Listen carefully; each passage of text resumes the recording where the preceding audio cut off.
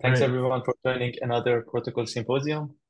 Today we have Henry. Henry is the founder of Penumbra, a fully private Cosmos chain uh, with built-in DEX. I've, I've been hearing about this for a very long time, and each time I start to think about this, I get really confused. How is this thing even possible? So I was trying to learn about it for a very long time, but I didn't have time. I'm very happy that today we can learn from Henry. Thanks for accepting the invitation and take it away. Yeah. I'm super excited to be here and share stuff that we've been working on. So the title of the talk is End-to-End Protocol Design for Penumbra. I'll do like a little bit of a kind of motivational intro and then get right into the sort of protocol stuff. So part of the motivation is the sense of like, okay, what are we all building? We are building coordination technology. Um, if if not for that, what would be the point? But the problem, as I see it, is that doing real world coordination requires control over information, right? You need to, if you're only playing perfect information games where everybody can see everything at all times, you're limiting yourself to a very small subset of the types of coordination that are possible or useful. And so we need to have systems for doing private coordination. But here we are,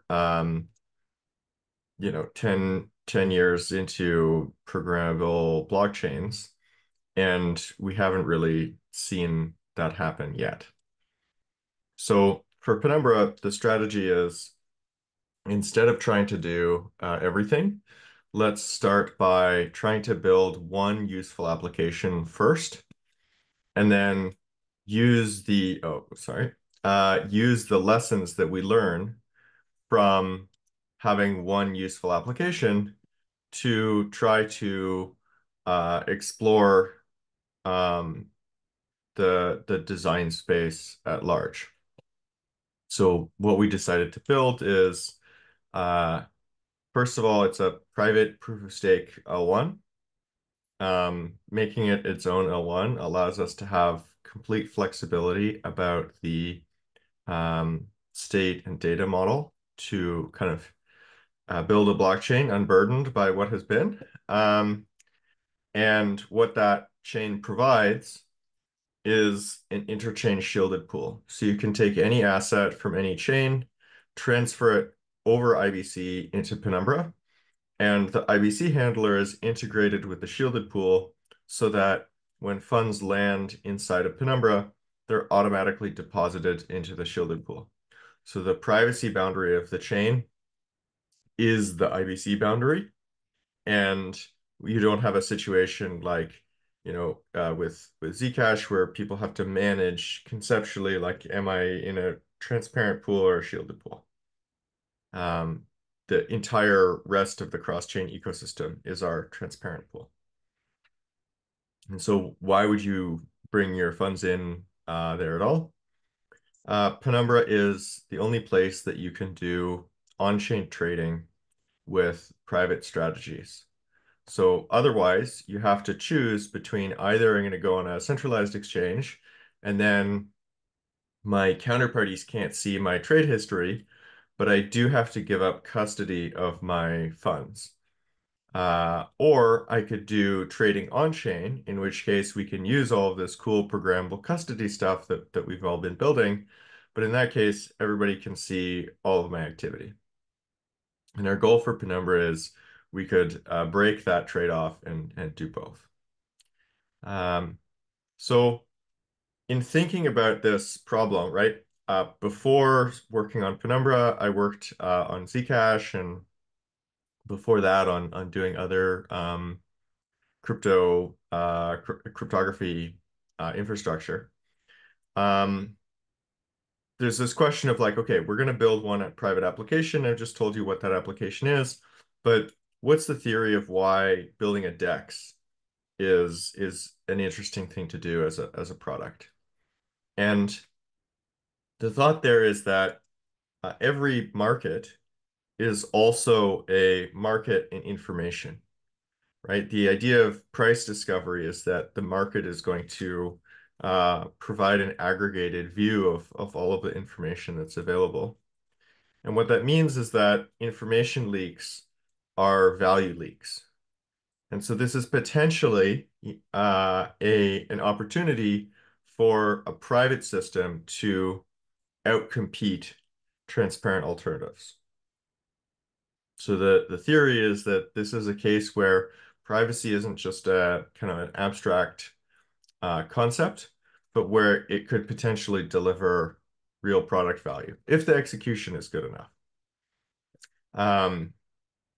And as someone who's interested in privacy, right, like it's clear that just saying like, oh, this is a point of principle, like that's not a compelling product. It actually has to be better. So now we get to the section that is, the real like protocol part. What is all the protocol design that tries to make this possible? And what are some of the challenges that we have to overcome? So the first piece of context that I want to talk about is the distinction between the state model on a transparent chain and the state model on a shielded chain. So the insight here is that privacy is enabling edge compute for blockchains. And that is probably not, too unfamiliar. Like that's in some way kind of the whole like roll-up centric architecture, et cetera. But for a privacy chain, you kind of push that all the way to the limit, right? We want to have the data be only on the end user devices. And the key difference there is that rather than using this kind of EVM-like paradigm of having mutable state, where each transaction does stuff to that state and then changes it, and then you have the next transaction and it has access to the whole world, and then you do the next thing in sequence. We need to have a chain where we have composable state.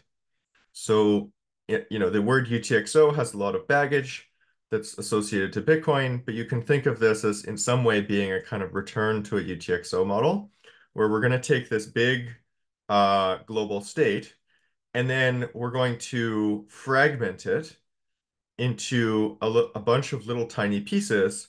And then each transaction, rather than having free access to the entire world and change anything, is going to declare like, these are the state fragments that I'm consuming as part of this transaction. And these are the new state fragments that I'm producing. And then those new fragments can be added into some set of states.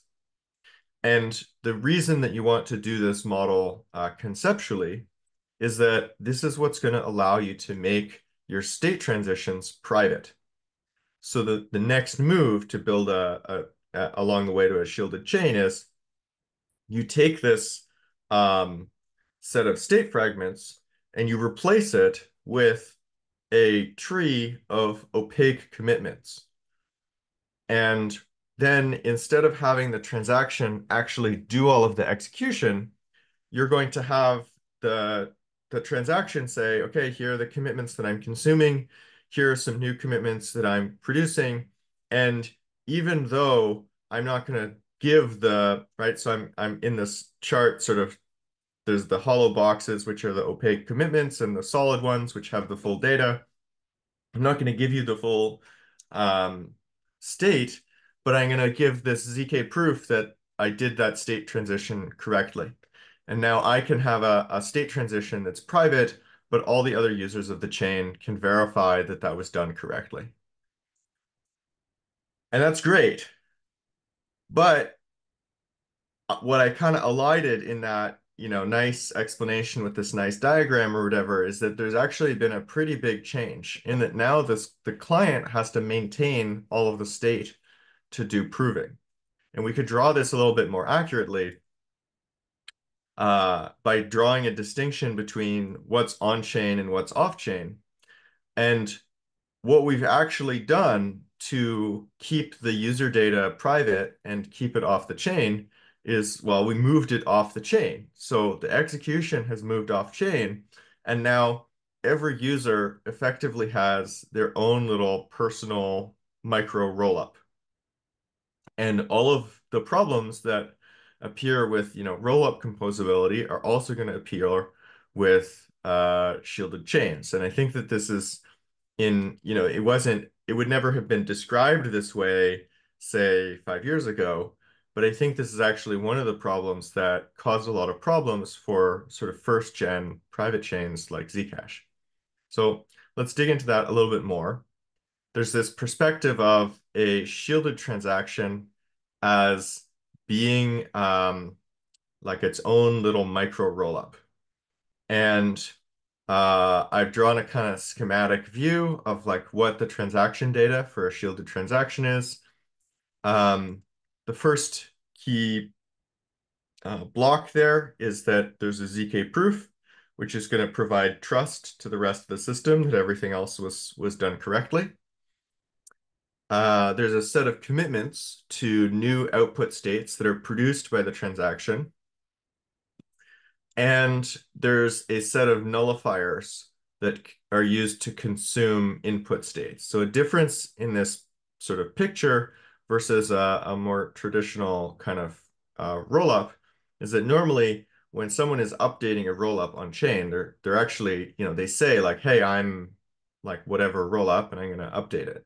But when we do a shielded transaction, we want to somehow be able to say like, I'm advancing the state of something without disclosing exactly which states I'm consuming or updating, right? I'm going to produce some new states, but I don't want to reveal exactly which states I am consuming.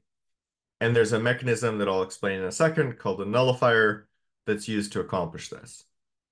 And then finally, there's this encrypted payload blob that you can think of as being a kind of baked in native like data availability system, right? Where if I make a shielded transaction and I update my own my account state to reflect that I've changed my balance, I need to be really, really sure that whatever the plain text version of my new account state is, I will have access to that. Like what happens if like my laptop crashes between when I sent the transaction and when it saved my new state? Did I just like lose all of my funds? Because, even if they're still committed on chain, if I don't know what they are and I can't um, access them, that's equivalent to loss. So you have some kind of like, I'll encrypt the data to the recipient or to myself, and you kind of bundle all this together. So if you look at this in this way, um, like most privacy chains like would not describe themselves in this kind of roll-up-y way, but I think it's an interesting perspective that draws some parallels with uh, the rest of the blockchain space. So um, going on like a little bit of a side quest to explain the nullifier idea, right? If I want to prove that some state that I'm referencing was previously included in the chain, I can do that by witnessing that this state has this commitment and that commitment was included in this Merkle tree. And that proves that that it was validly included at some point. But what I also need to do is establish that I haven't reused the same state twice. So if you're just tracking balances, right, this is how do you prevent a double spend. But if you're doing more general programmability, we want to prevent some state from being forked, right? You should only be able to advance things once. And the problem is that if I were to just say, like, here's the specific state that I'm consuming, that would reveal exactly like what I'm doing on chain. Someone would be able to see this whole like chain of successive state updates. So I need a way to create some kind of identifier for each state fragment that is not publicly derivable. And that's exactly what a nullifier does. It's called a nullifier because it's used to kind of nullify or remove a state commitment from the active set. And so the picture is that you have your state fragment, whatever it is. Let's use like the simple example of just tracking balances. So a note is like a UTXO, you have some value, you have an address that gets to control it.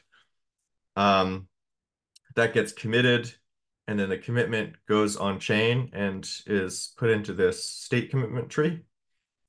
And the trick is that you use some capability attached to this state fragment, like the part of the viewing key for the address that gets to control it, to like secretly derive like a keyed derivation of a different commitment to this fragment in this position in the tree. And by revealing the nullifier, you you prevent referencing the same state fragment twice.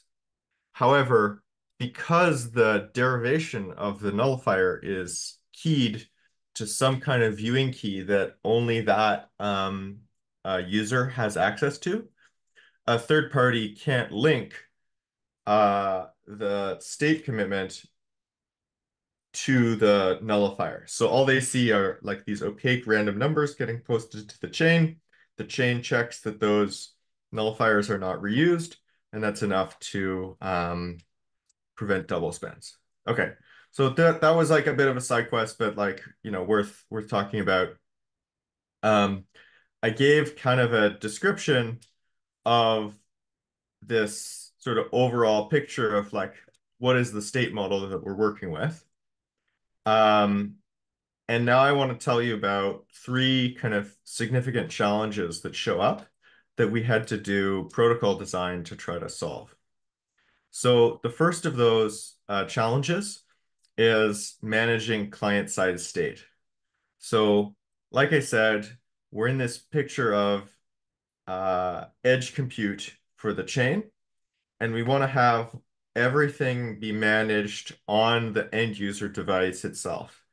And primarily, we've been targeting the browser wallet use case, just because that is the hardest and most annoying environment to try to program for. There's a whole team at Google that is dedicated to like making your life worse as an extension developer.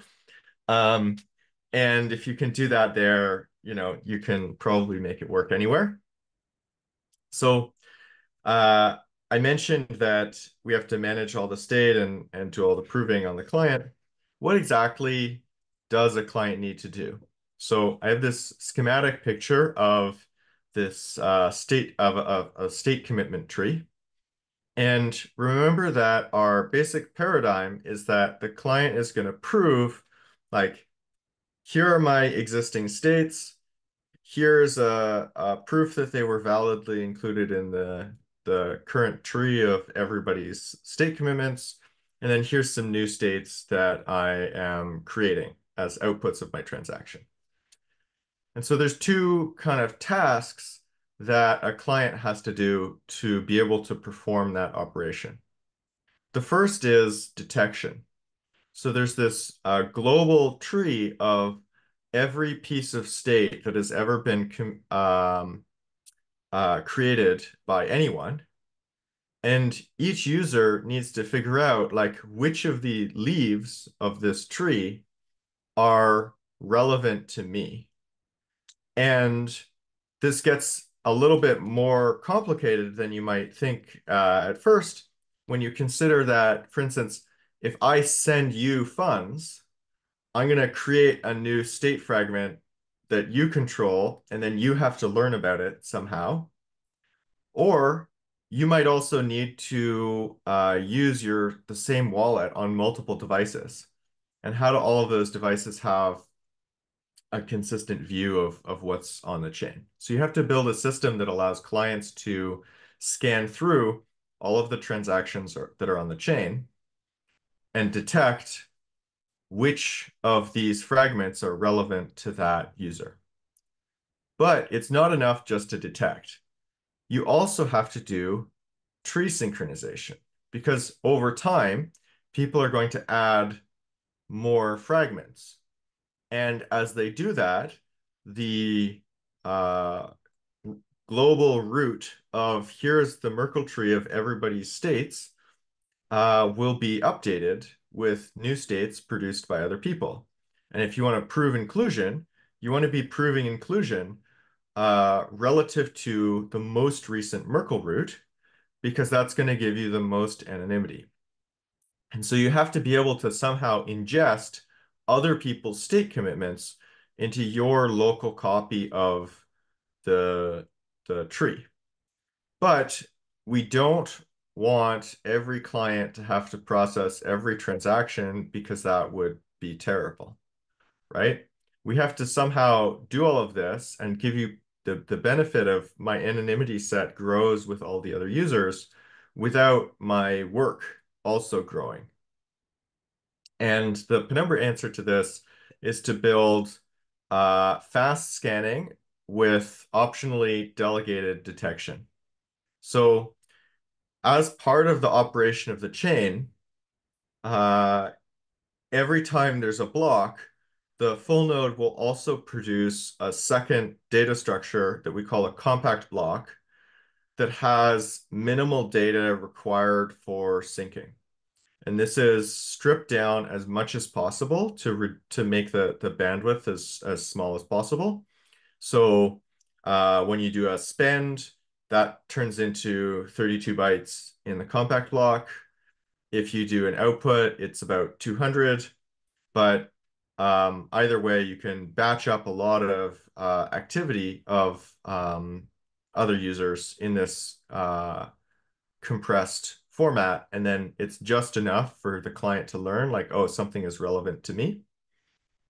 And then every wallet is going to embed what we call an ultralight node that syncs, scans, filters, and then locally indexes the state that is visible to that specific wallet. So this is kind of different from what people normally talk about with like light clients, where the goal is about how do I have uh, stronger or maybe the same equivalent security guarantees, but without any of the data. Here, the focus is how do I maintain a synchronized version of a filtered version of the chain state that's filtered to like just my state, so that instead of having to go, there's on a private chain, there's no RPC that you can call to say what's my account balance. You have to be able to do that locally. And we needed a way to efficiently synchronize just that one user's state. Finally, if doing the scanning of the compact blocks is too expensive for that client, in the protocol, there's also the capability for clients to delegate fuzzy detection of transactions to some third-party server, and that server will hand back all of the transactions that are relevant to them. So no false negatives, but it will have a bunch of false positives that prevents that server from learning exactly what transactions the user made. And the reason that we want to have this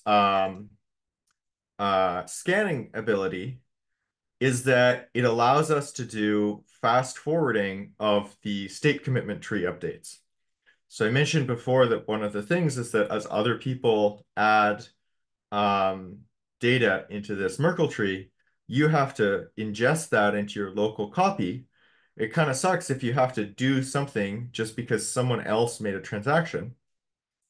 And to solve this, we made the Merkle tree be slightly less efficient in terms of the um, the height versus size of the tree, in order for it to have a structure that makes it easier to synchronize. So we have these intermediate roots for each block and epoch, which is a group of blocks. Um, we have it's a snark friend, like a Poseidon-based quad tree.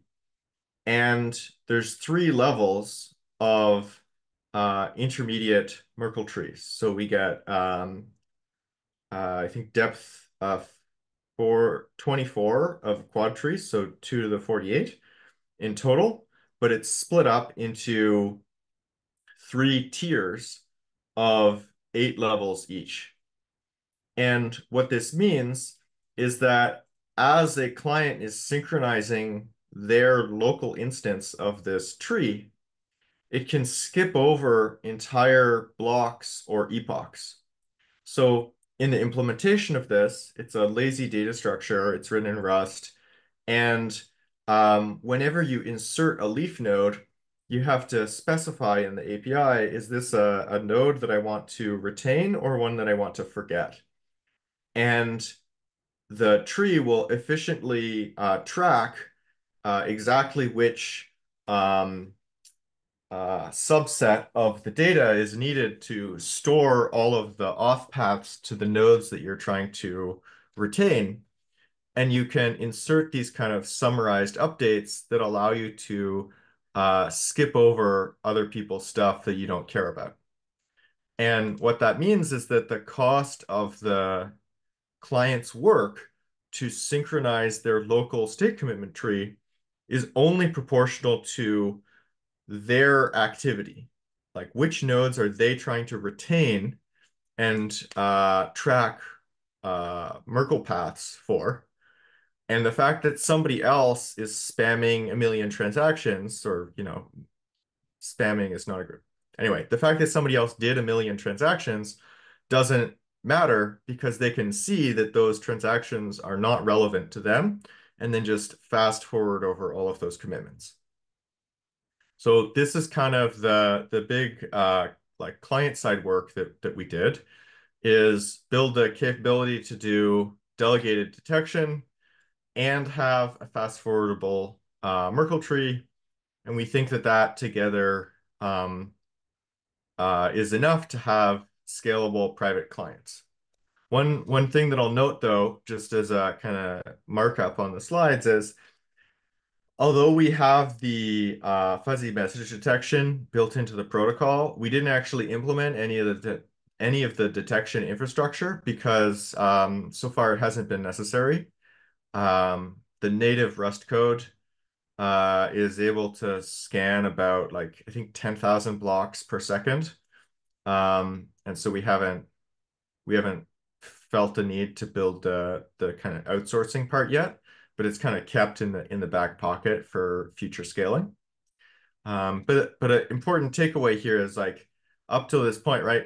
And actually in the rest of the talk, I didn't talk really much at all about, like, oh, doing the client-side proving. And the reason for that is, what we realized is that if you're building a fully private system, your biggest challenge actually is not the proving, it's the state management and the synchronization. And so pretty much all of the novelty points that we put into, like, making a snark-friendly primitive, that actually went into making a snark-friendly Merkle tree that was efficiently synchronizable. And that was the highest goal, rather than making something that is, like, as fast as possible to prove. So that's the first challenge. The second challenge is shared state. So if we think of the diagram that I showed you about how, okay, execution is going to move off chain, every transaction is its own little micro rollup. That's a very cool story. However, there's this problem, which is, how do we recover late binding? So what we have in that diagram is early binding. Here's a transaction, here are the states that it consumes, here are the states that it produces, and this is like this fully, like, sealed blob of state changes. But what people generally want when they interact with programmable chains is like not that. What they want is the capability to have late binding, right? So I want to be able to specify, here's this transaction, and these are these states that are, say like my account balance or something. I know exactly what those are. And then there's this other variable that when the transaction is actually executed, the shared state is going to be like slotted into this blob, and then that'll determine what the outputs are, right? So when somebody makes a swap on Uniswap, they don't sign over, and here's the exact state of the Uniswap reserves, right? That's where the sequencing happens. And also that's where the MEV happens. And you can't really do this with a ZK if you're making each transaction be its own proved state transition. So how do we get something that is like what people want? Um, and the way that we ended up thinking about this was thinking that we need a better concurrency model for doing management of shared state. I mentioned right at the very beginning of the talk that one of the appealing things about trying to build a private DEX is that it's a useful technical proof of concept for how do you make all of the pieces of the architecture fit with each other. And you run like right into this problem. And the fact that you're trying to do it, in the DEX context, is like, okay, maybe we can come up with a simplified thing and then generalize from there. So what we got to was, what if we tried to model concurrency with message passing rather than locking, right? Like in the EVM, for instance, every single transaction that gets executed is going to take a global lock on the entire state of the world. And there's various scaling ideas of like, okay, how could we like lock less? But what if we just tried to model concurrency using message passing? Because if you're making your own L1, you get to have complete control over your state model. And this kind of leads to the idea of what if you tried to have more like an actor model for blockchains. So we can have transactions that are going to pass messages to contracts. Each contract can execute once per block on all the messages that it received, allowing batch processing. And the user state can be async, there's a word that's missing, whatever. Anyway, the user state can change async, off-chain in ZK, and this actually unlocks both scalability and privacy kind of in one go, because you're segmenting like where the state changes are happening to particular domains, and then within that domain, you're making state changes at the minimum time interval that is provided by consensus, right? Any kind of ordering is something that's happening at, a finer time resolution that's actually provided by the consensus mechanism. And this is kind of an interesting alternate approach. It also mentioned that like the whole idea of like app-specific sequencing or whatever is not as powerful as being able to do batch processing. If the contract is given, here's a batch of all the messages that have been sent in this block, it could do some kind of app-specific sequencing of those messages, but it could also say like sum them up and then do um, one batch and amortize the cost of the execution over all the messages. So this is strictly more powerful than a sequencing-based model, because the way that you process this batch could be that you impose your own contract-specific order, or you could do something more powerful. Okay, so that's a side note. But the way that you can do this with ZK is as follows. So we're going to make a transaction that has some private inputs, And if we think about the diagram that I had before, we're trying to figure out some way that we can slot in some external state into this. And what we're going to do is we're going to think about the we're going to think about this sort of shape of the transaction that we want to perform as being an async program. So we're going to think of it as the place where we would have had late binding of some chain state is actually going to be a place where we receive a message from the chain, as if we're like, okay, await on what is the state. And when you have some kind of async program, there's a transformation that you can do. This is the way that Rust async is implemented, for instance, where every await point, the future that you get is transformed into a state machine where every await point is like the state while you're waiting for that message to come in. And so we're going to take the kind of async uh, program that we would have wanted to write um, and transform it into a state machine. And for each intermediate state, we're going to mint some kind of state commitment that commits to the entire intermediate execution state. And that's going to be recorded into the state commitment tree. And the shielded transaction is going to be able to send a message to whatever contract it's trying to interact with asynchronously. And once that interaction happens, the way that we model a message coming back is that message from that contract can be provided as an input to a subsequent transaction that will consume that commitment to the intermediate state and then make a proof that like, okay, now that I've got the data that is filling in this round circle, I can now produce privately what the outputs are supposed to be. So this may or may not have made sense in this like kind of fully general schematic, but let me give an example of how we use this for doing batch swaps on Penumbra. So the chief problem that we're trying to solve there is like if I'm doing a shielded transaction, I have to be minting my outputs. But when I submit the transaction, I don't know exactly what the market price is going to be. So here's how this works with kind of the private state side and the public state side.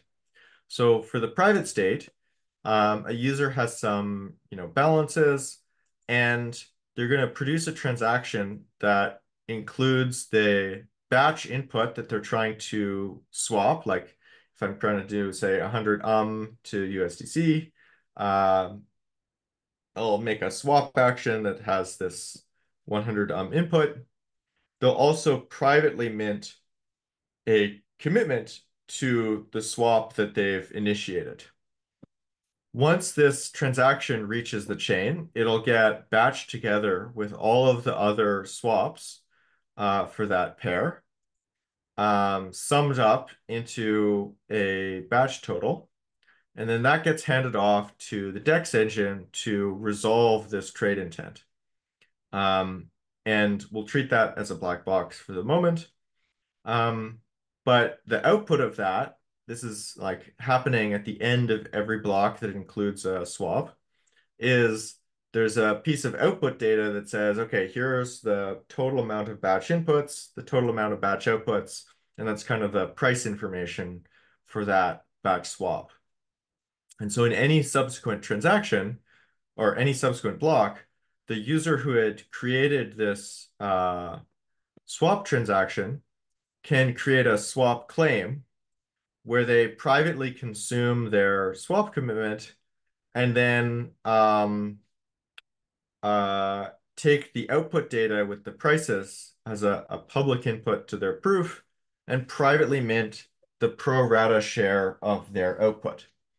And due to the way that we designed and implemented this, although this requires a second transaction, that transaction is actually self-authenticating. And so a user never needs to sign anything. And from their perspective, it can be done entirely automatically by their user agent. What this enables, though, when I was talking about being able to do more efficient processing because of the batching. If you imagine that you're only going to run your decks like once per block, you can potentially do much cooler and more efficient, economically efficient processing because you know that you're getting to amortize that execution cost over everybody's inputs. And that's where we get to the public state side of this. And this is kind of the power of the batching. So I mentioned that we're going to like group all the inputs by pair, but because we're doing this at the end of the block, as part of the native chain logic, once the DEX engine has summed up all of the batch totals, it has a view of here is all the trade intent for the block all at once. And it can then put that into this big global liquidity graph and do some kind of global resolution of the trading intent with optimal arbitrage. So the Penumbra DEX engine actually does on-chain routing and uh, arbs any mispriced positions into consistency. There's a lot of very cool stuff that I'm not going to get into in the rest of the talk, but that's kind of one approach for trying to have async interactions between um, private state and public state. And those are cases where we need to do some kind of private state update. Like I'm trying to mint my pro rata shares. It's also useful, though, as it turns out, to have private handles for public state. So the model for Penumbra is that the actual DEX state itself is public, but you only see aggregate information, right? Like you don't get to see who owns what position or what somebody's trading history was. You just get to see like this is the current market depth. And the other design idea that we developed here is making stateful NFTs for the positions. So the state machine of a position is like you open it and then it's active. You can close the position. And then there's a withdraw reserves step that comes after closure so that at the point that you close it, you might not know exactly what the final reserves of the position will be once that transaction is actually sequenced and executed. And okay, the idea of putting tracking position ownership with an NFT is not new, but what is new is rather than just tracking that state as a piece of on-chain state, it's actually tracked in the token ID. So the open position for LP with ID whatever is a separate token type from the closed position state.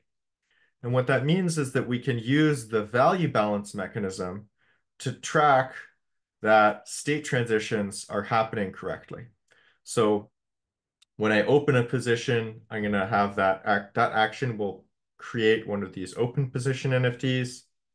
And when I close it, it'll consume an open position NFT, produce a closed NFT. And this has some really interesting emergent behavior. Like you can create a transaction that has both of these open and close actions in one transaction. And that means that it'll atomically open and close the transaction in the same block. But because those actions are actually executed in batches at the end of the block, that allows someone to create, here's some liquidity that is going to be valid for only the next block that this transaction is included in. And we actually think we can generalize this model to private interchain accounts where you can interact with some other state on some other app chain um, using some bearer NFT inside the Penumbra shielded pool. All right, so um, I want to be mindful of the time, so I'll just kind of quickly go over this third part, which is about how do you actually build front ends for any of this? Um, and the insight is that unlike the kind of transparent architecture where all of the data is public, and you have this pretty clean data flow. I mean, I'm kind of conflating full nodes and indexers, but you have a pretty clean data flow where it's like, okay, the network allows someone to synchronize the state of the chain. Then they can either have a front end query that or just render the front end on the server directly and ship it off to the user. And then a user can request to sign something and then broadcast the transaction, right? This is the kind of conventional model. Um, the transaction ends up in the MEV machine at the end. Um, this has some cool features, like you can have many different front ends for the same chain. And the reason that works is they can all read from the same, like one big database of public information. And when you're building a private chain, that doesn't work. So we have this challenge of how do we do a connect wallet type of user experience in a private context? And to address that, what we built is we kind of split up the client part to have the concepts of a view service that provides access to that user's data and a custody service that is providing the authorization. So the conceptual flow is that the view service kind of interposes between the front end and the full node and synchronizes all of the private state. It's where you put all of that complicated logic I was describing about doing fast syncing. That goes in this like one place. And the front end can then just query that private state as if it was, local RPC or something. The other complication that shows up that we had to deal with was transaction comprehension for a shielded transaction, right? If your transaction is fully opaque, then you can't really meaningfully sign it because you wouldn't know what it's doing.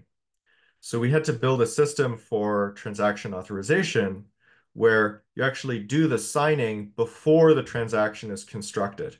So you have a concept of a transaction plan, and you sign the plan, and then that's used to build the final shielded transaction.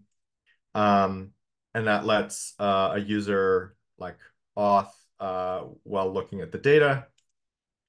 And the way that those sort of pieces kind of map onto the sort of where this code is executing, this is the last part, is we have the network and the full node. These are kind of other people's computers. And then we have another box, which is web content, right? This is going to execute on your computer, but you don't necessarily trust it, right? Like the front end could be malicious, and we want to be mindful of that.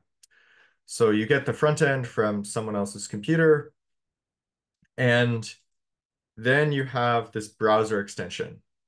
And that can be trusted code because it's on like coming from an unknown source. It's on your computer. The view service that runs this ultralight syncing node is inside of the extension and synchronizes all of the private state. And now this front end that you got from somewhere, some third-party front end, can receive selective disclosure of decrypted private state. So now that front end can have access to like your specific account data, and it can do stuff. It turns out that, you want to have a way to translate, like a front-end app dev doesn't want to have to figure out like which nodes do I spend, right? So there's a way for them to submit a kind of high-level transaction intent for do stuff and then go off, witness, build, prove, whatever, everything that needs to happen to make the transaction happen. And the view service then proxies that through to a custody service. Right now, we only support software custody, but we could have ledger support with no kind of architectural changes. And then that's what the user sees. They get to have this pop up with a view of the plan.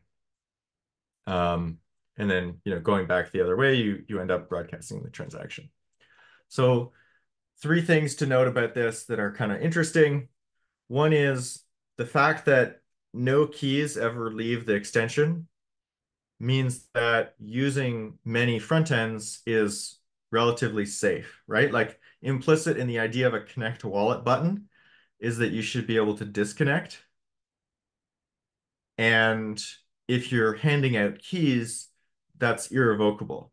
So we had to build a real-time selective disclosure system, which also is going to be pretty useful for, doing accounting or trying to like demonstrate compliance. All that infrastructure exists. The second piece that's kind of nice about this design is that the syncing happens once per browser and not once per front end. So the Penumbra Labs team can be in charge of like doing all of the insane Merkle tree optimizations in one place in this Chrome extension. And those performance improvements apply to every single third-party front end that just gets to treat it as if it was an RPC. And the final like neat tidbit is the way that we designed the transaction signing. The signatures don't sign over the proofs. They only sign over the output commitments that say what the output states will be. And this means that we can do proving in parallel with the user reviewing the pop-up. And so as long as we get the client-side proving down to, say, several seconds long, from the user's point of view, it has like 0 proving speed or latency. We're not there yet with the WASM prover, but the time to do a end-to-end proving on a like a basic transfer transaction, if you're running in native code, is about 700 milliseconds. And so we're kind of right at the threshold of like, if a user had to authorize it, it would be effectively free. So that's all that I had to share. Sorry, I ran a few minutes over the target, but here we are. There's some links to try it out, and I'm happy to answer any questions.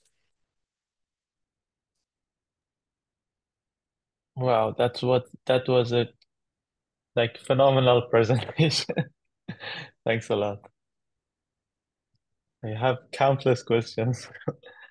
Uh, but like I start with one, I allow others to ask their questions as well. My first question is I didn't really follow how the DEX maintains the like global state that like gives us the price in the sense that if the user's transactions are private, we probably don't want to leak how much of like asset A they are willing to swap with asset B. If that's the case, how do we get the sum of like asset transfers for the batch?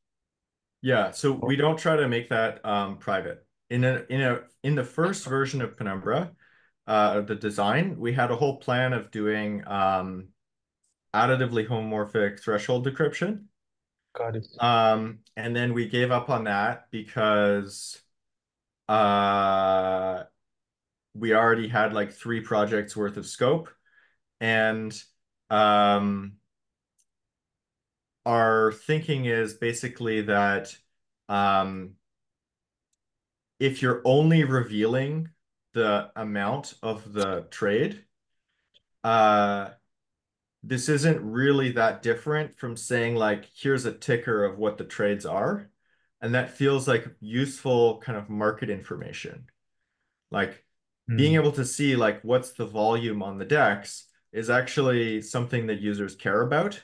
rather than something that they would want to hide. I mean, there's other projects that try to do like a full dark pool. But our thought process is that from a product perspective, we want to allowing people to have each interaction be unlinked from everything that came before is a sufficiently valuable thing. But the swap mechanism is designed to be able to drop in threshold decryption of the batch totals at some point if you know if there was effort. But until you get sufficient volume, it's sort of like, well, if you're going to decrypt the batch and you're the only person in the batch,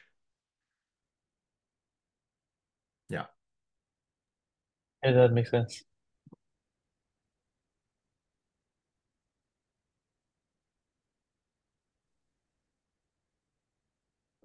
Yeah, I was also a bit confused about this. Thanks for the great talk, by the way. At first, I didn't understand what's public, what's private. I think your explanation and the DEX example made a lot of sense. And it sounds like kind of the reserves and the current Mhm. market state is public, but the user's own state is private. Yeah, Uh, exactly. how do you think this generalizes to other applications, or it just works well with ANMs and it needs to be decided on a case by case basis? What I would say is there's kind of two ways to answer the question. The first is like, yeah, or there's two ways that you could generalize. So one way is you could try to do something similar to what we did for the DEX engine, where it's kind of this like native or enshrined functionality. And for being able to do like spot trading of tokens, there's a lot of reasons why it's very, very useful to have that kind of natively integrated. Whether that's that you like get price oracles or the fact that like if you can't trade between assets within a shielded pool, you don't really have a multi-asset shielded pool. You just have like a bunch of single asset shielded pools kind of bolted together. Um, if you have a shielded pool where you can exchange assets, that's like much more useful than not. And so that kind of makes sense to have natively enshrined functionality. There's probably other applications like maybe lending or perps where doing a kind of top-down design process of like how would you integrate a like privacy into this makes sense. However, that work is not really scalable. And so the other approach that I mentioned about having these sort of stateful NFTs, and that could generalize to a kind of interchain account model, I think is probably a more promising next step because there's a clearer pathway to like there's all these different apps on different chains. There's all these people who are putting effort into building those. And if you could provide a way to interact with those where your interaction is public, but it's in this sort of private scope, um, that feels a lot more like a more efficient kind of capability increment than let's figure out like the next step on like the Penumbra team out implements the entire rest of the DeFi ecosystem, which is a challenge. We've not been doing like that bad of a job of it, but like not we gotta pace ourselves.